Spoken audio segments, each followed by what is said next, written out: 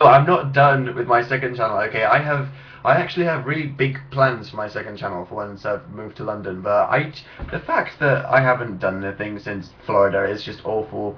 I'm really gonna start using it as like a vlogging channel and stuff, which you'll find out more. And the Vegas trip is probably gonna end up going on. Dan is not interesting, which I'll do in a few days. But no, I've not abandoned my second channel. I've just been very busy and rubbish recently. But stay subscribed because especially in the future, it will be good